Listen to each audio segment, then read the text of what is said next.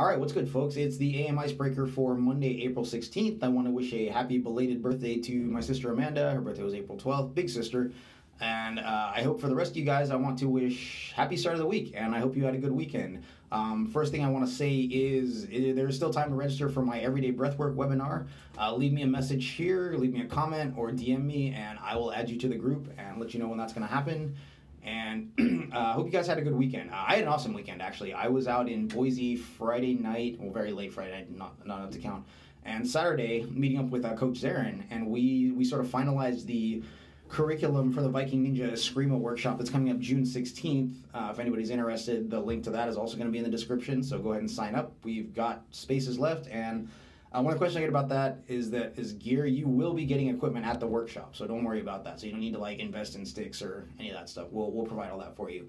And and actually, what I got to give a big shout out to that guy, because he really brought a lot of good stuff to the development of the curriculum. In fact, I credit him for actually coming up with the actual flow of the workshop, with how we're going to schedule the drills and how everything kind of goes together. And I mean, he's got a lot of experience training a bunch of different groups, and that's one of the things I was really excited to work with him on, is because I know that he knows how to program very well, regardless of whether or not he has expertise in a specific subject. I mean, he's one of those guys that you can show things to, and he'll pick it up and kind of say, okay, well, here's how you should teach this. Here's how you should present this to, especially to a general population audience.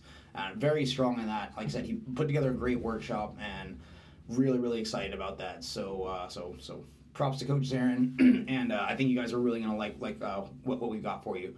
And it's interesting. So, and working with him and in showing him the drills, actually kind of sort of prompted today's conversation. And when I teach people Filipino martial arts, there's this reaction I see all the time when we go through certain drills. They just, their eyes kind of get really wide, and like, wow, I really love this. Like, I feel it, like, my brain feels like it's awake now, and like this movement feels really good. And like I said, I see this from almost everybody I've shown Filipino martial arts to.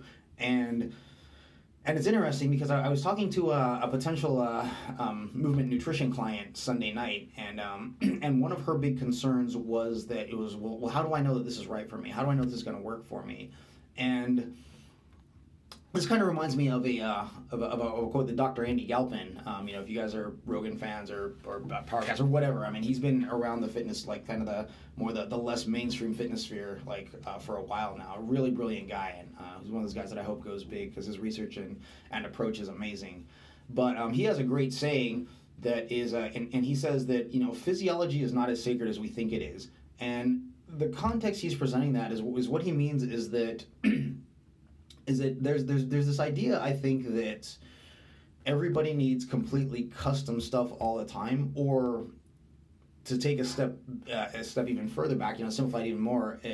I think people hold on to this idea that gets kind of passed around, especially like what I call the pop fringe fitness circle, and I don't mean that in a derogatory way. That's just like a delineation I use.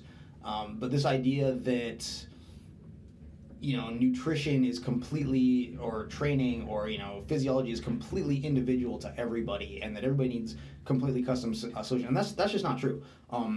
This is something that I think Rogan says a lot. He references this study that Rob Wolf, not really a study, but just like a little kind of off the cuff experience that Rob Wolf and his wife Nikki did, where I think the study was they both ate some hummus and then took a blood glucose check, and they were both or they did rice and they were both completely different.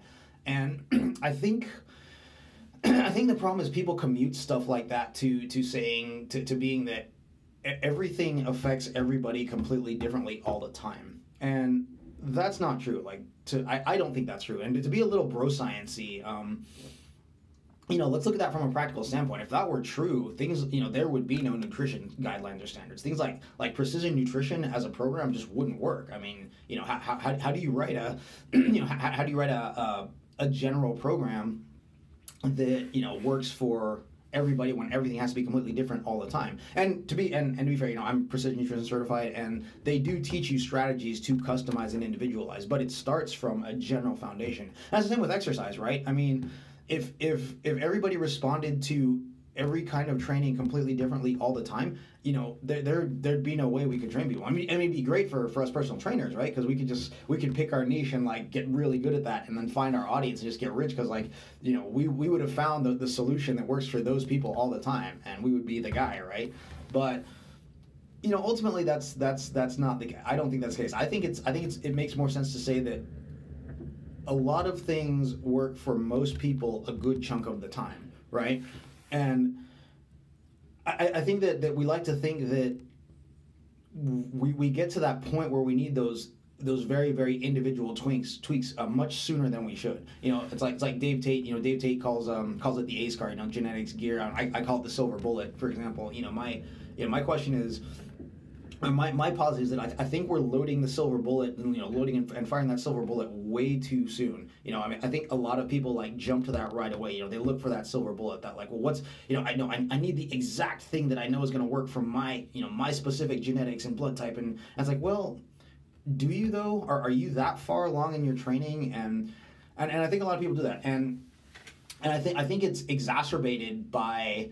By GPs and RNs, and again, I have a lot of friends who are GPs and RNs. No offense, this is not a slight on them. I understand who are still putting out, say, 20-year-old training information or 20-year-old nutrition information, and so people think, oh right, so that one study that was done on a very small population 20 years ago, I must be part of that. It's like, well, maybe not. So I guess ultimately what I'm saying is that. It's okay to start from a very, very, you don't have to get super granular right away. You can start broad. You can start broad and whittle down. But make sure you're talking to the right people, and make sure that, when you get down to, make sure that you're at that point that you need that level of specificity and granularity. One of the things I had in my GDC talk was one of the things I mentioned to people is if you want to, get onto a movement program like this, make sure that you consult with some sort of medical pro, but don't go to your GP. Go to a sports a sports practitioner. Go to a sports therapist. Go to an osteo. Go to a movement specialist. And the same thing I tell people about nutrition. It's like don't take your GP unless your GP can produce recent nutrition credentials. Don't take nutritional advice from them. Go to an RD. If you train, go to a sports nutritionist. Heck, go to somebody who's PN certified. Hit me up.